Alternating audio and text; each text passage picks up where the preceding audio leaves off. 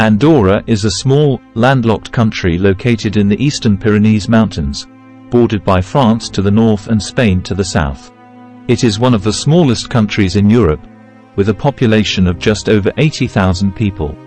The history of Andorra can be traced back to the 9th century, when it was founded by Charlemagne as a buffer state between Christian France and Muslim Spain. In 1278, Andorra became a co-principality, ruled by two co-princes, the Bishop of Urgell in Spain and the President of France.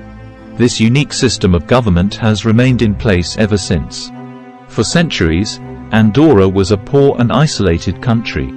However, in the 20th century, it began to develop into a popular tourist destination, thanks to its beautiful scenery and ski resorts. Andorra also became a major financial center, due to its low taxes and banking secrecy laws. In 1993, Andorra adopted a new constitution, which established it as a sovereign parliamentary democracy.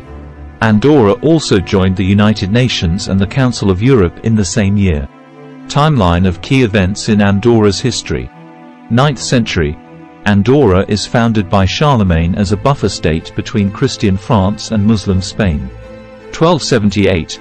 Andorra becomes a co-principality, ruled by two co-princes, the Bishop of Urgell in Spain and the President of France. 16th century. Andorra falls under the influence of Spain. 18th century. Andorra gains more autonomy from Spain. 19th century. Andorra becomes a popular tourist destination. 20th century. Andorra develops into a major financial center. 1993. Andorra adopts a new constitution and joins the United Nations and the Council of Europe. Andorra today. Andorra is a modern, prosperous country with a high standard of living. It is a popular tourist destination, known for its beautiful scenery, ski resorts, and duty-free shopping. Andorra is also a major financial center, with a number of banks and other financial institutions. Andorra is a member of the United Nations, the Council of Europe, and the World Trade Organization. It is also a close ally of France and Spain. Conclusion. Andorra is a unique and fascinating country with a rich history.